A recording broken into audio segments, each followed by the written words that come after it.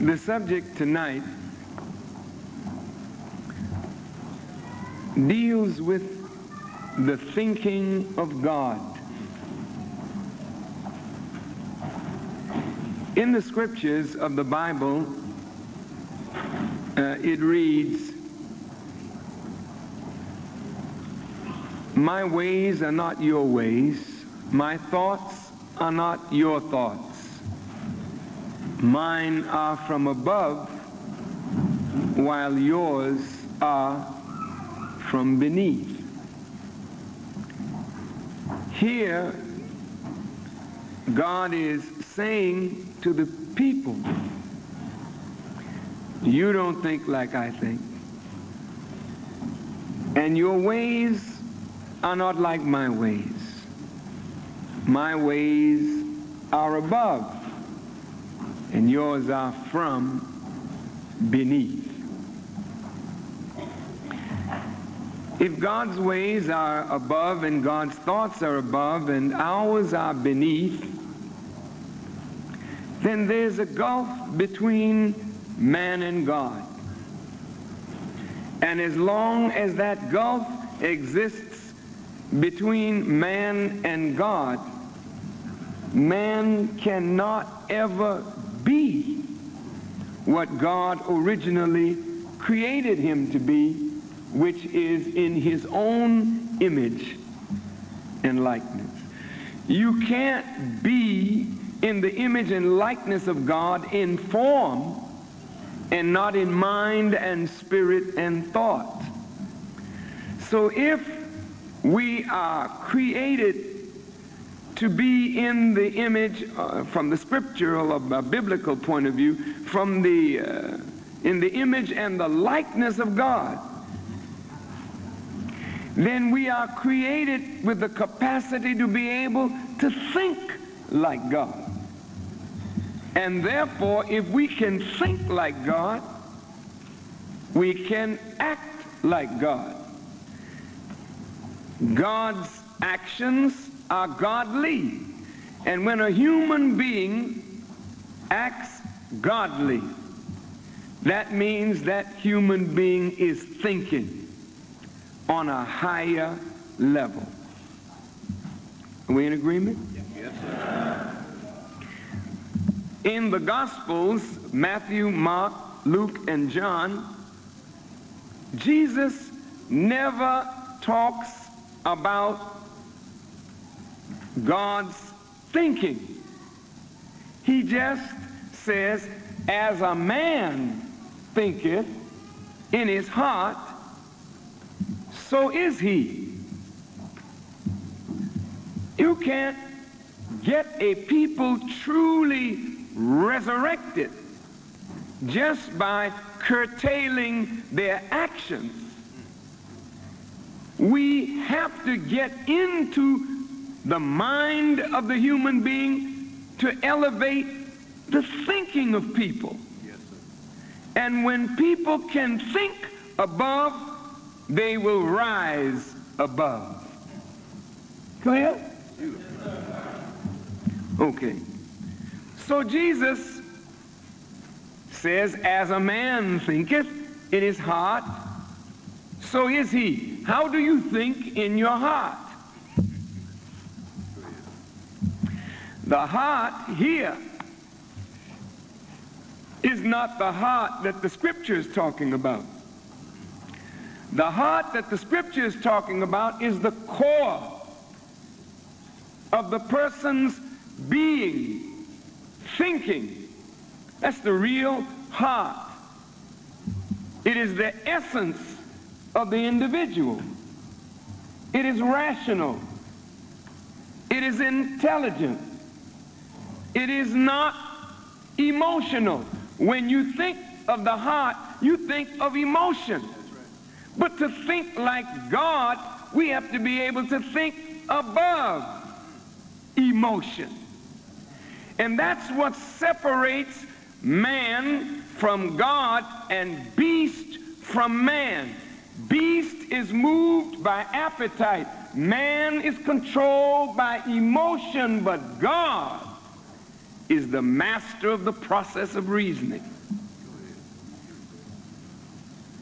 So in the teachings of the Honorable Elijah Muhammad, we are taught that Islam is mathematics, and mathematics is Islam.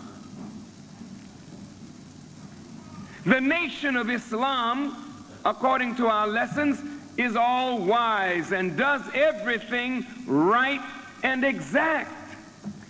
We can't do things right and exact unless we do things mathematically.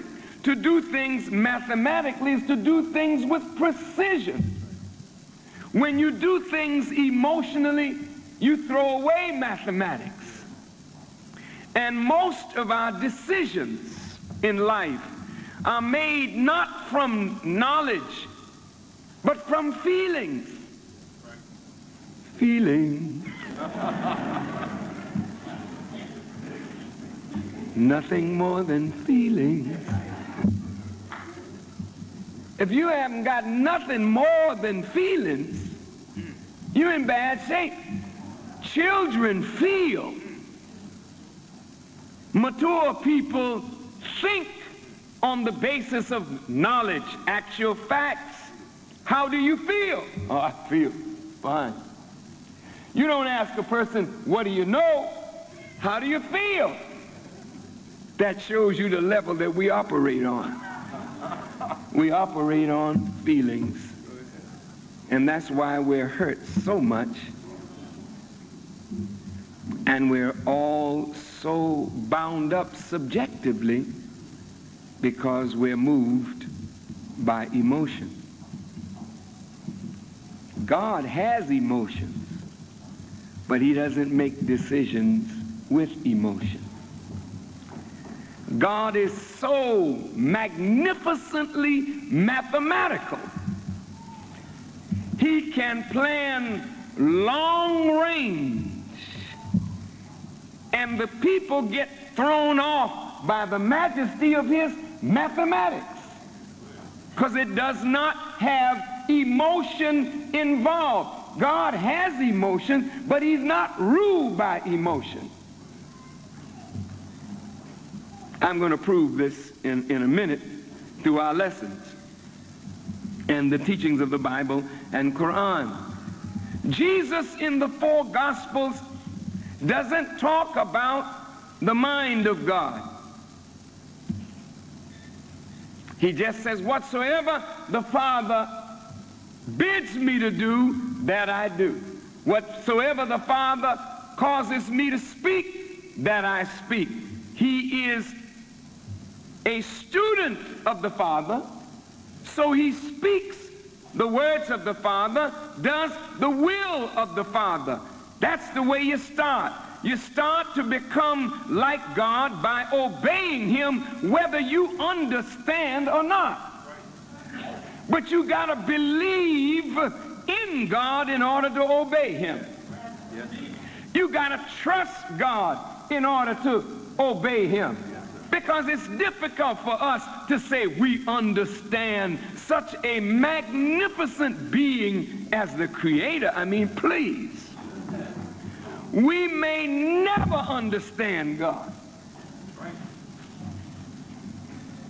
So it's not about you understanding God or me understanding him. It is about our trusting and believing in him enough that if he tells us, do this according to the word, we say we hear and we obey.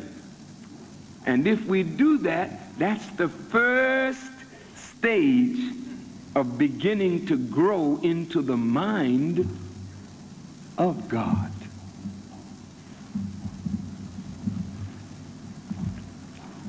Jesus, again in the gospel, starts talking like this. As he gets closer to the end, you notice him using the personal pronoun I. At first, he's hiding his identity. Who do they say I am? Well, they say you're this, they say you're that, they say you're the other. He's not telling the people who he is. He's hiding. Then all of a sudden, he gets very strong. He says, I am the vine, the true vine. My Father is the husband. I am the door. I am the good shepherd. I am the light of the world. I am the resurrection and the life. He's talking boldly now, but people are not understanding the transformation that is taking place in this human being. He has grown from just obedience to God.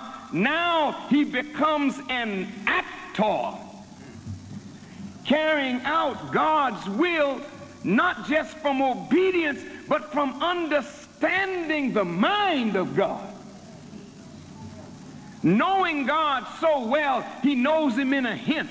He knows him in a sign.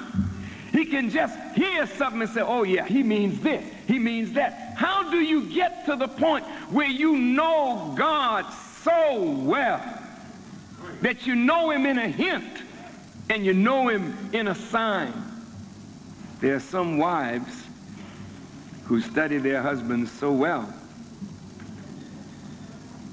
that he can just give a look and you know what the look means. Women do that more than men, brothers.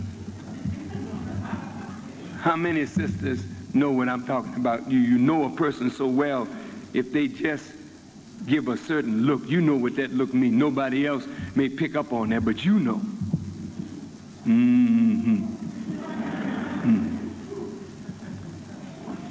Well, wouldn't it be something to know God that well? That you could just hear something and say, oh, God is telling me such and such and so in this. How do you get like that? I don't know whether I've ever mentioned this to you, but I'm going to go through it very briefly. You know, in music, when you listen to great music, the symphonic music, the music of Beethoven, the music of Mozart, the music of Bach, the music of Tchaikovsky, you're listening to masters, composers who lived and died hundreds of years ago, but they are as alive today in their music. Tchaikovsky's not here, but he lives. Beethoven is not here, but he lives. Who makes him live? It's the students who study his music. They not only study the notes that he wrote, they try to get into his head to find out what condition was he under when he composed this. What happened? What mood was he in? What happened in his life that was so traumatic that he went to his piano and he composed this? Then when you get in tune with his mood, you get in tune with his mind, then you read what he wrote, then you are becoming one with him, then you can interpret his music, and he lives through your baton as you interpret his score. Jesus became the master interpreter of God when he said, I and my Father are one. He didn't have to say no more than that. Just to say, me and my dad, we are one. It don't mean that when he's just one person. It means that we are so in tune now. His mind has become my mind. His will, my will. His thoughts, my thoughts. His ways, my ways. So it's no longer me you're looking at. You're looking at him whom you seek in me. I have become one with my Father. My Father in me and I in my Father. So it ain't no more me. Me died. He lives in me. Do you understand what I'm saying? Now, when you leave the Gospels and get into the writings of the apostles start giving us something about the mind of God that Jesus has become heir to. I'm coming to something. Just bear with me. Paul says, let this mind be in you, the same that was in Christ Jesus. Why didn't Jesus say that? Why did Paul say it and not Jesus? Because Jesus was growing into the mind of God. When Jesus became Christ, he was already in the mind of God. When Peter said, I know who you are. Thou art the Christ, the Son of the living God. He said, don't tell nobody. Why not tell anybody? Because it's not yet so. I have not yet ascended to my Father. Meaning that's my position, all right, but I haven't gotten it yet. I'm not yet the powerful man that I'm going to be. So don't call me by that title yet. But when I become Jesus the Christ, I will have the power to crush my enemies. He didn't have the power when he went to the cross, but after he ascended to the Father, they said they saw him coming in the clouds of heaven, having great power. He wasn't the same man no more. When he comes back, he's not the same as when he left. When he comes back, he's in the mind of God.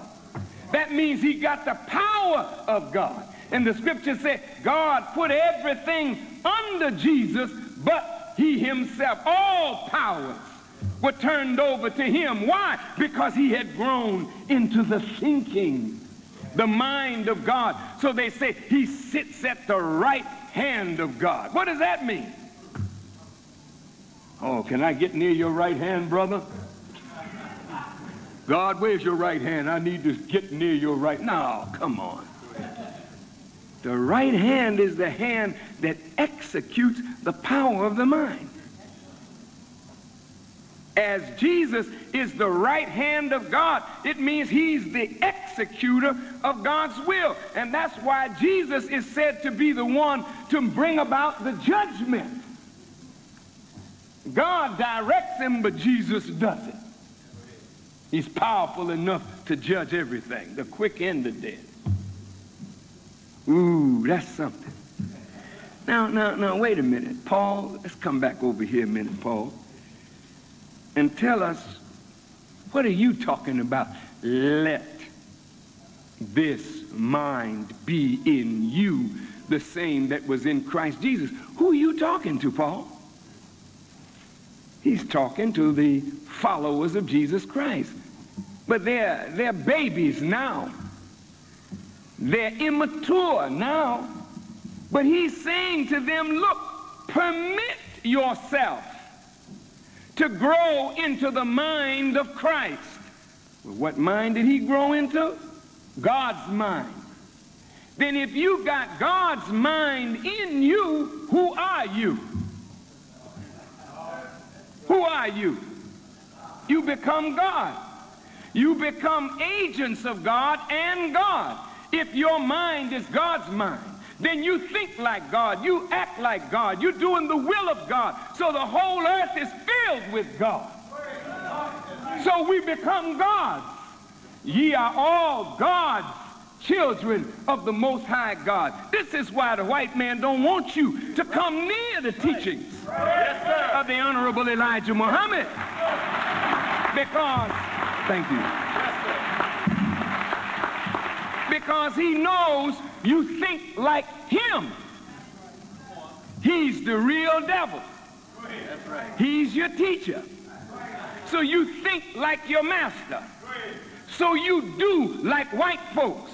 So God can say to you, my ways are not your ways. My thoughts are not your thoughts. Mine are from above, yours are from beneath. Why are your thoughts from beneath? Because you let an enemy shape your mind. You let a devil shape your mind. So if the white man is your educator, your teacher, and your trainer, you don't think like God. You think like the one who taught you. And it is only when you come into God's classroom and become a student of God, that you can grow into God. And that's why Jesus said, except you become as a little child, you cannot enter the kingdom of God. See, you've been grown up already. Grown up under who? Under your enemy. Yes. So you think like your enemy. Yes, sir. So the only way you can come to God now, don't come with no hang-up. Don't come with no bargain. There ain't no bargain, man. You don't make no bargain here. God, if you do this for me, I'll do that for you. Baby. You ain't got a damn thing to say to God like that. You don't have nothing that he wants. This is no negotiating table. Huh? Excuse me for saying it like that. I don't mean any disrespect. But you don't bring nothing to God. When we come to him, what do we have to negotiate with? You do this for me, I'll do that for you. No, the white man has so fixed us, brother, that we don't hardly have anything to give but our worthless selves. And God said, if you just turn your worthless self over to me, yes, sir, and become like a little child, yes, I will make you, yes, into yourself again. What is yourself? Yourself is what I made you in the beginning. I made you in my image. I made you in my likeness. I didn't make a nigger. I didn't make a boy. I didn't make a colored fella, a Negro, a pimp, a hustler. God said, let us make man. And when he made a man, brother, he made the man into him. But what did the white man say? Let us make a nigger. That's right. That's right. And he made niggers. Right. And the nigger is his product. This is not what God made. This is what the white man made. But blessed be Allah. You got a chance now to come out from under the white man and come back to God and let him remake you. But in order to remake you, you got to come as a little child. Don't tell me what you know. What do you know? Come on. Oh, I have my doctorate degree. I have my master's degree. I matriculated.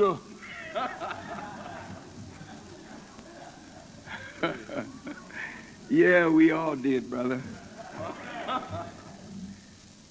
That's the game, to make you think you really know what we don't know.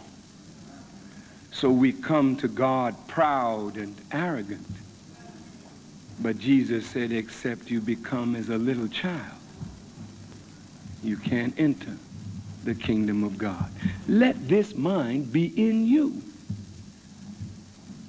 The same that was in Christ Jesus. Man, that's heavy.